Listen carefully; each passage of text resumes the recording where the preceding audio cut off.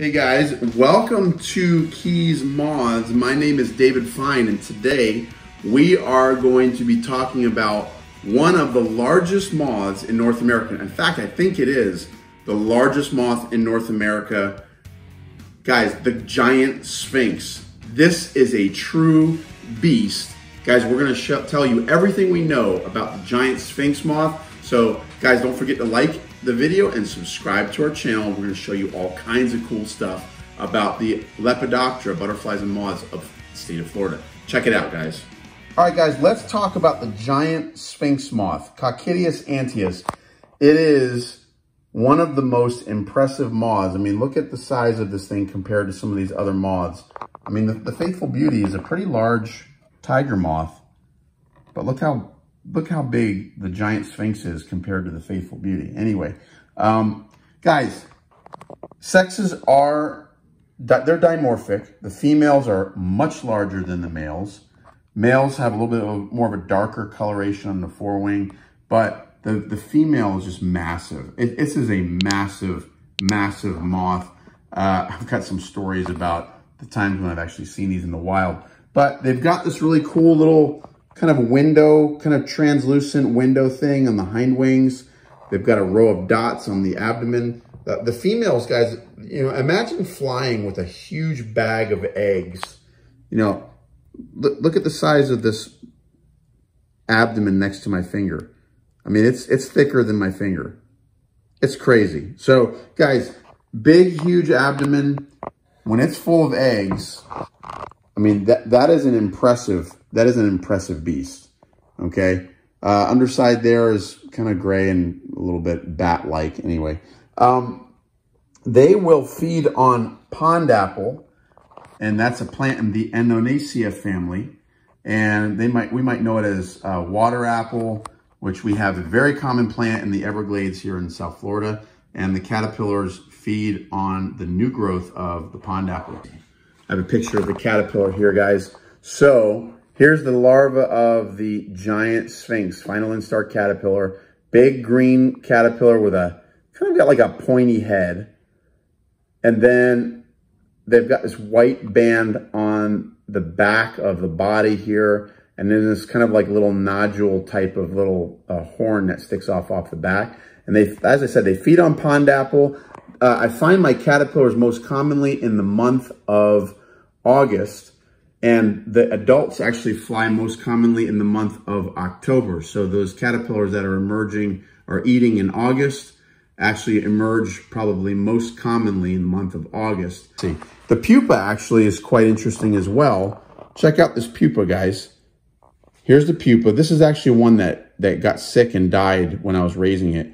So I actually kept the pupa intact. But look at the proboscis chamber on this species. This is the head of the pupa, and this is where that big proboscis rests inside of this chamber on the pupa. So cool bug all the way through. Guys, we found them in the Keys on Big Pine Key and in Key Largo, and we found them in the Keys in the months of May, June, and October. It is the largest moth, at least the largest wingspan of any moth in the United States. And actually, one of the coolest things about this moth is, without a doubt, its incredible proboscis. Check out this one. I actually mounted this female with the proboscis extended. And as you can see, let's see if we can do justice to this. As you can see, that proboscis is far longer than the length of their entire body. So imagine having a tongue that is longer by far than the entire length of your body. And so that's what this thing has to do. It tucks this thing up. In fact, I got a great image of here how the proboscis is tucked up and curled and hidden underneath the head of the creature. And so they use this to draw nectar from deep-throated flowers, such as angel's trumpet. I've seen them on hibiscus.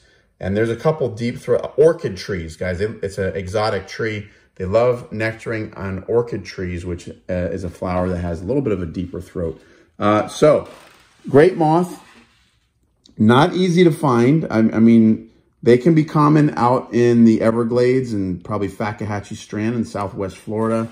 In the month of October, adults can be found fairly regularly. But my experience, guys, let me tell you a little bit about these two specimens here. Guys, these two moths, these two big females, this one right here, I found when I was on a soccer field.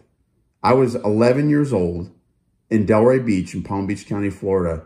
And I had a night game. My father was the head coach, and I was standing there. And as I was standing there where the ball was down the other side of the field, I see this massive, massive moth flying right about chest high off the ground and kind of laboring as it's flying across the field.